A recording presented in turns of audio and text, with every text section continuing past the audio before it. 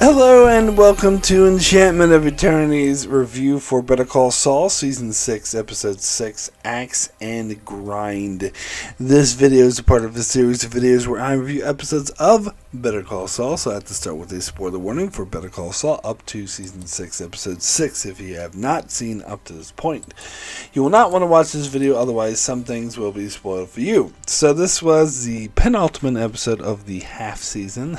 Next week is the mid-season finale, so we break for several months after next week's episode before we get to the rest of the season. So I do feel like they're playing this off as I think next week's episode will probably be a finale of sorts. So this felt like the build up to that, the setup for that. And so this episode I felt like an incomplete episode because it felt like it was just building up to next week's episode, which again, nothing wrong with that. It was a good setup. Always interesting to see these characters, but I really want to get to the story. It's hard because a lot of this episode dealt with Kim and Saul preparing for their plan, but I'm still not sure exactly what their plan is. So it's and they haven't revealed it yet, and so nothing really happened in this episode except for maybe with Lalo. That was kind of important, but even that was kind of just set up. So it's mostly just setting up. Which again, nothing wrong with it, but I so want to see the next week's episode. Anyway, so the opening scene we get in this episode is a flashback of Kim as a kid. It's very interesting. Now, at first, when I first watched this scene, I read it as her mother had set her up. There was like they were playing a con and they were purposely trying to steal. But then when I watched the scene again, I actually got the impression that Kim actually did steal of her own volition, but then when the mother found out, she was kind of okay with it and was just playing the upset mother, but really was going along with stealing it. I think that was the more accurate interpretation. But either way, it shows that Kim was actually no stranger to doing cons, that she had done it at a very young age and had a very questionable mother. Now, we know from previous episodes with Kim that she's doesn't think fondly of her parents and her background, and wanted to get away from her family, and wanted to be legit. But it seems like this is why she has this familiarity with the con world that Jimmy introduced her to, because she was he did it from a young age, which I think actually adds a lot of character, a lot of flavor to Kim's character. He sort of puts things in a different perspective. So then when we go back to present day, we see that Howard is consulting with the private detective he put on Saul, and he doesn't really have anything. All the information he has is kind of minute, normal, everyday stuff, except for seeing him go to the bank to withdraw large amounts of money, which Howard is looking at as the smoking gun. Now, as I said in the previous week's episode, they left me with the impression that they are still playing Howard and that they wanted Howard to to be aware of what they were doing. And so I feel like this is also all part of the plan. Whatever that. Maybe someone really smart watching this show has figured out their plan. I have not.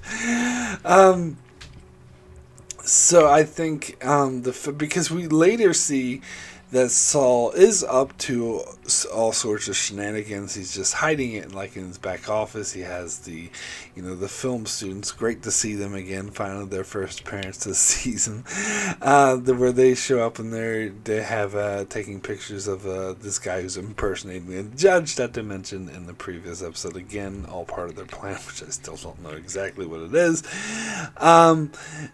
So he is doing shady shit, but he's hiding it, and also we saw him giving getting Francesca to call and ask when this certain Sandpiper meeting is, and he's doing that in the back alley as well. So as far as the private detective knows, he's in his office doing work and meeting like with clients, but he's like keeping it hidden, hush hush, what they're that he's actually doing. So the fact that he withdrew all that money in plain sight of the detective makes me think that, or the PI, I should say, makes me think that that he did that on purpose, that he wanted Howard to see that. Now, why exactly? As I said, no clue. I was going to say your guess is as good as mine, but then again, your guess might be better than mine. I don't know. Anyway,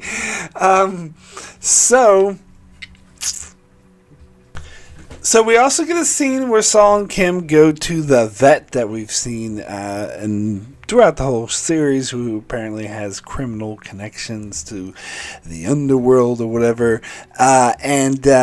Again, they do something which I don't know what. Something that had to do with a ridiculous amount of caffeine. That's going to make Saul feel weird. But again, it has something to do with their plan, which again, I have absolutely no idea what it is. But the important thing is that we see that this vet decides that he's sick of being in this criminal world and wants to become legit, and so he's going to move from Albuquerque so he can start a legitimate veterinary practice without doing any of this shady underground shit anymore, which makes sense because we never see this character in Breaking Bad. But he has this mysterious black book that has all of the, the names of his connections. And Saul's like, oh, can I see it? He's like, oh, yeah, sure. And he gives him the book and it's all in code. And he's like, well, you think I'm just going to write out all the names in plain, for anyone to read? Now, if I recall correctly, I believe this is the same book Saul has in Breaking Bad. Now, someone probably point out in the comments. It's funny because it wasn't that long ago since I watched Breaking Bad. I just watched it like the whole series less than a year ago. Yeah, I think, I'm not positive, but I think Saul had that exact same black book that was also in code. And we see him talk about it. But so apparently he is going to acquire it from this vet and the code in order to decode it somehow. How exactly that happens, I don't know. But then we also get the fun little Easter egg of the card for the vacuum cleaning repair shop. The disappearer.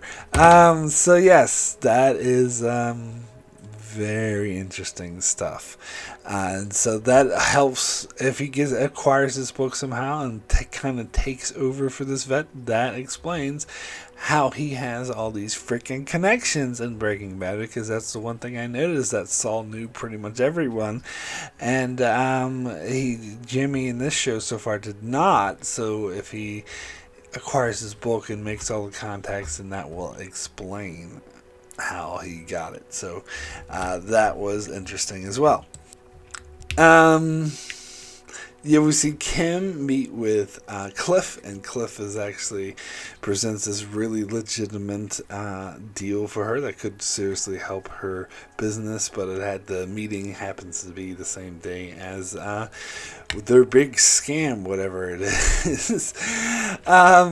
And then Saul's like, sure, it's all good, it's all okay, we can you do your thing, I'll do my thing, it will be fine, it will all work out. And then of course we see at the end of the episode it doesn't all work out, because Saul runs and he's gonna buy like that expensive tequila, the one that they scammed that broker guy into buying them out, and I think season 2 that was, and they still keep that little whatever you call it, the top thing that's sharp, and he wants to buy another one. It's like $500, but of course he puts it down and freaks out when he runs into that same judge that they're impersonating and finds out that he does in fact have a cast on his arm, and is cast in a sling because he broke his arm, which fucks up their plan, whatever it is. But apparently fucks up their plan because all the pictures they have of him, he is very visibly, very clearly not wearing a cast. So whatever those pictures are, they are dependent on being recent. I guess, because that's the only way they would completely ruin their plan. And so, Saul's like, well, it's a good thing we caught it because we would have been fucked. He said they would have sunk us for sure. But now that they know it, they can abort and try something else later. But Kim's like, what are we going to try later? And he's like, I don't know. We'll think about it. We'll regroup tonight and we'll come up with something else. But then, she thinks about it and you see her make a sharp U-turn. It's like, no, this goes forward today. So, very interesting and again, that's kind of a flashback set up like Kim's kind of mindset, that she is passing on a huge legitimate opportunity to make her pro bono business grow, to help people. So she's setting that aside. She's prioritizing conning Howard and getting the Sandpiper money over because her stated purpose for wanting the Sandpiper money was to help her pro bono practice. But here, she could have a legitimate way to fund her pro bono practice through legitimate means, and she is passing that up in order to make sure that her con works. So it tells you more about Kim's character and where her priorities lie. And even though you think, oh, she's a great person helping people, well, we see that she's actually deprioritizing that. She's putting that to a side and prioritizing conning Howard, because I think it's personal. Honestly, I think her grudge against Howard. It's funny because when Cliff earlier asked her what she felt of Howard, she's like, "Oh, I owe everything to Howard. Really appreciate him." Very clear. I mean, not to Cliff, but it was very clear to the audience that she was full of shit. I think she has it in for Howard. But anyway, so earlier we get a scene with Francesca, and again, this is leaning more towards, because we have the Francesca in Breaking Bad had a very surly disposition, a very antagonistic relationship towards Saul, and in earlier seasons of Better Call Saul, she's very chipper and happy, and so we see she has that sort of still chipper, happy demeanor, but it's starting to be slowly chipping away, and we see that she's getting really agitated with the stuff that Saul's asking her to do, especially when we saw that guy peeing in the thing, and he's like, "Oh, clean up on aisle 5," and she's like, "Clean it up yourself," and she's getting real pissy at him for making her call the HHM and pretend to be something else. But we see in Breaking Bad she actually does that willy-nilly. We see her several times call pretending to be someone else, and of course she does it for the money. So in Breaking Bad she's very callous and just giving the money, and here we see her how she's leaning towards more of that demeanor. Also, we see a lot of that guy that was peeing the thing, and a lot of surly disposition people in the waiting room. We're probably going to see what's going to lead to Francesca to request having that booth and the buzzer that stops people from coming in. I wonder if we're going to get an incident where someone's going to get violent that's going to lead her to want to do that, or maybe things won't get that bad. And also, of course, we know eventually they're going to hire Huel as a bodyguard, so that's what also makes me think that something violent is going to happen that's going to lead her to freak out, and maybe even Saul's going to freak out and hire Huel as a bodyguard. But things, I think, definitely going to get worse. But of course, the place looks a lot better than it did in the previous episodes, but it's still not where it was to Breaking Bad yet. So we know there's still a few more things that can happen in that regard. So we also get the stuff with Mike this episode, which again, not much really happened. We just see, I can't even remember that one dude, not Victor, but the other one who was arguing with them. It's like, we really need these people, eyes on Alameda, and he's like, no, eyes on Alameda, stay. And we find out Alameda Street is where his daughter-in-law and granddaughter live, and so he's more worried about protecting them than he is himself. Which makes sense, but again, it's not really much traction. Although I do like what he said to the guy, where he was like, if the boss, referring to Gus, if he has a problem with me, he knows where to find me. And if you have a problem with me, well, I'm right here. This classic Mike stuff. But yeah, still not much traction. Now, as I said, the Lalo stuff was probably the most interesting for me, because it shows that in the previous episode I didn't know what exactly he had found, but it made it clear he found that little thingy. I think someone's in the comments told me it was a slide rule, that it was a gift from one of Werner's men, and so that's what Lalo was able to track him down. So this is obviously one of the men. I don't know if I recognize him, but I assume it's one of the men who worked for Werner when they were building the underground lab for Gus.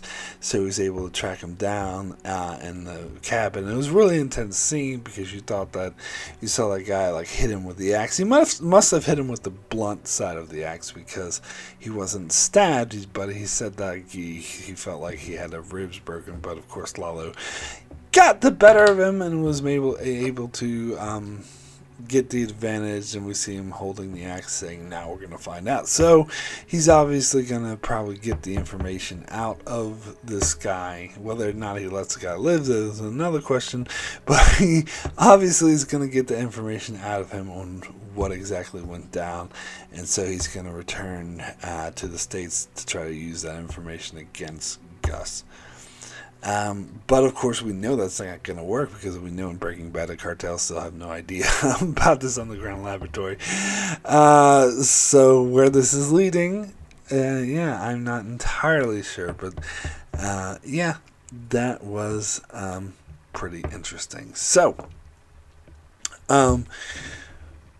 yeah, my rating for Axe and Grind out of 10, again, I'm going to give this a 7. Very good. Again, the good stuff. I love seeing these characters. It's good build up, but again, it only felt like part of the story. I'm still like, oh, what is their plan? I want to know what their plan is so badly, and how it's going to happen, and what's going to happen with Howard and all this. Oh, I just can't wait to see the next episode. Anyways, that is it for my review of episode 6 of Better Call Saul. Be sure to check out my channel as I continue to review Better Call Saul, as well as reviewing other shows like Star Trek Strange New Worlds, and in fact all sorts of Star Trek shows, and other shows like Star Wars: The Clone Wars, The Expanse, and more. So be sure to subscribe so you can keep up with all of that, and thanks so much for watching.